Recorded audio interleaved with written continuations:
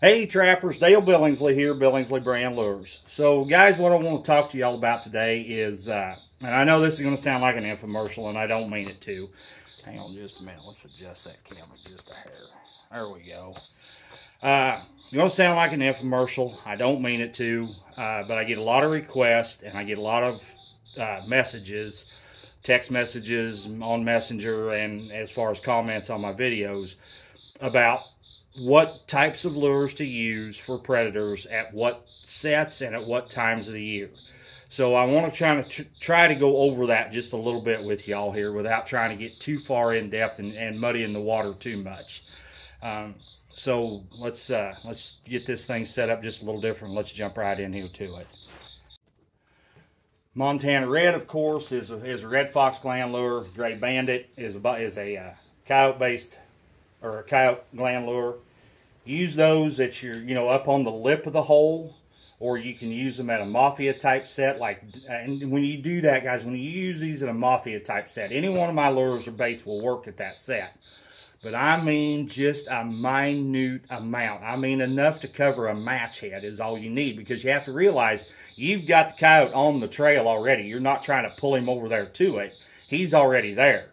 So you just want enough to where when he gets over it, you kind of stall him out and he goes, whoa, whoa, whoa, what's this? Okay, so that's all you're doing there. You don't need a large amount at those type of sets, trail sets. That's what I'm talking about when I say Mafia set. O'Gorman coined that phrase or come up with that set. It's a lured trail set, okay? But you've already got him on the trail. All you're doing is trying to stall him out just a little bit. So, use a minute amount. You can use those gland lures at a flat set. I like mine on a piss post. I want it down at the base of it, whether it's a cedar branch or a stick or a tuft of grass, whatever it might be. I want it down at the base. I don't want it up high. And then, of course, a good shot of quality urine there with it, and you're in business. Same way at a dirt hole, I want it kind of smeared on the inside upper lip of the dirt hole and then drag it kind of out and above too if you want to. Doesn't hurt a thing. Call type lures, there's a difference. There's a difference between a call type lure and a long distance call. Guys get that confused quite a bit. They think a call type lure should be, with a lot of skunk in it. Well, there can be some skunk there. There could be some mink glands. There could be some civet musk, something of that sort. But it's a trace odor, not the predominant odor. Now, in a long distance call lure, yes, then when you crack the lid on that, that should blow the hat off your head with skunk, because you're wanting that to reach out and grab them from a longer distance. A call type lure, something like I said with some mink or some civet, something of that sort, you can use it down in the hole. You can use it as an attraction at a flat set. But then also I like to put a little bit above and behind the set to get it out on the air currents, to get it doing its thing. Those are call type lures. Baits, of course baits should be, you can use it at a flat set, you can use it at a grab and die, you can use it at a dirt hole, any one of the three, it doesn't matter. Use a liberal amount of bait down the hole. Now, most of my baits are pretty, in fact, all three of them actually, as far as predator baits, Texas Canyon Break, Texas Peg Leg, and Predator Buster are all pretty liquidy and pretty runny. And the reason I make them that way is so that you can pour them down the hole and they can't just come in and walk it, rake it out of the hole, a big chunk of it, and walk off with it.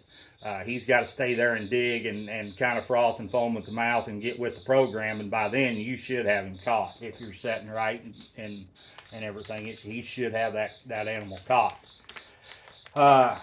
As far as like for bobcats, my Aces and Eights is a really good cat lure. In fact, it's a really good cat lure. Holds a real attraction to the cats, holds real attraction to coyotes, and is absolutely deadly on late season coyotes, especially the females that are bred. I don't know what it is about it, but it holds a very high attraction to those coyotes. So any of you that are running ADC programs, that might be one you might want to take a look at and get the problem solved before she ever drops pups. That'd be a good one for you to use in that situation. Guys, I think, you know, I know this is kind of a fast little video as far as we're trying to delve off into what we're trying to get into, but, you know, and let me back up here. Let's go into curiosity lures just a little bit. Curiosity lures like my Thunderstruck, Longliners Pal, which are both food, but curiosity, because Thunderstruck is beaver castor based, Longliners Pal is fish egg based. So they're food type lures, but hold curiosity ingredients with them.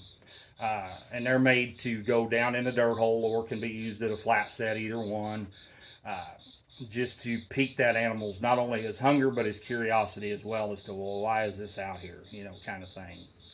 So I think we'll stop this video here, guys. Montana Rancher, if you're watching this video, please get a hold of me. We have a young lad that's wanting to come to the school.